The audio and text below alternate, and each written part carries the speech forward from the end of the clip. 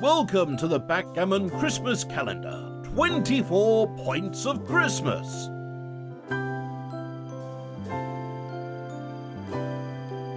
The 7 Point by Grandmaster Mark Olsen. Merry Christmas, Backgammon fans. Today is the 7th of December, so we're gonna talk about the 7 Point, or as we like to call it, the bar point. So the 7 Point or the bar point is over here on your side of the board next to the bar. It's one of the key points on the entire board. We have the golden point, we have the silver point, and then we have the bar point. So we could say it's the third best point on the board. But it serves so many purposes. It's great for priming. When your opponent has checkers on the ace point, it's an awesome priming point because it blocks the sixes, right? So it's really strong in terms of priming. But in this example I'm going to show you today, it's not so much of a priming game plan. It's more of a racing game plan. And I want to show you the difference between having the bar point and not having the bar point. So let's have a look at this position here. It's a cube action. You are on roll here, you're playing the orange checkers.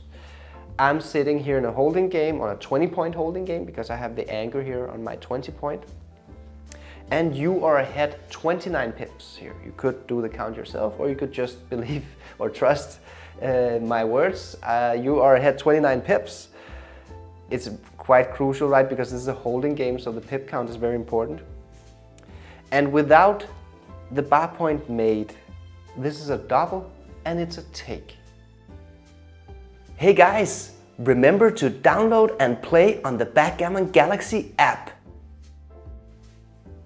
It's a double and it's a take. Actually, in a quote-unquote default holding game position, which this is, I call it a default holding game whenever one player has full freedom, the other player is stuck on an advanced anchor, and we don't have the bar point made, and we are ahead by 14 pips or more. That's a default holding game.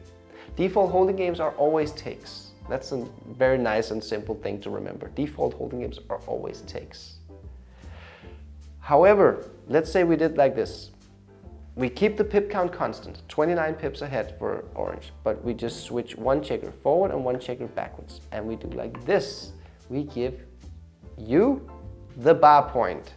All of a sudden, this holding game is not a double take anymore. This is a double and a pass. It's actually a big pass. The 7 Point makes a huge difference here. It's kind of like a bonus point for orange. It's not a default holding game anymore. This is better. The 7 Point is really strong. Well, why is it strong? Because you don't really care about priming anymore, right? You're ahead 29 pips, you have full freedom. You just want to bring your checkers home. That's the reason it's great for bringing your checkers home. It's safe landing, and it fills out the gap you had in your structure. Now there are no gaps.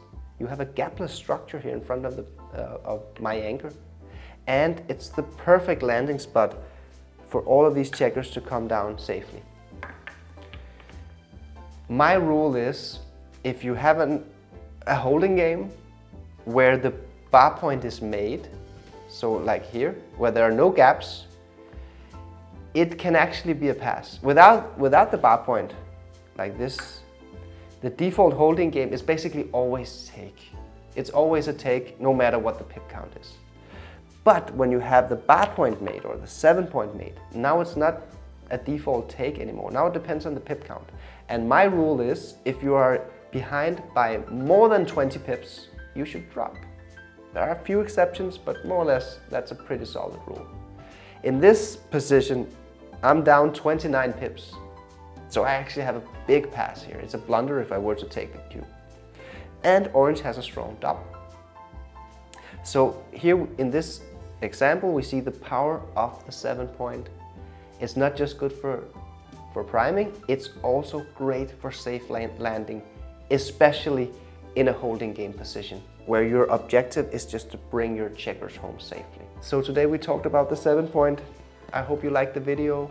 Merry Christmas to all of you, and I will see you tomorrow in the next video.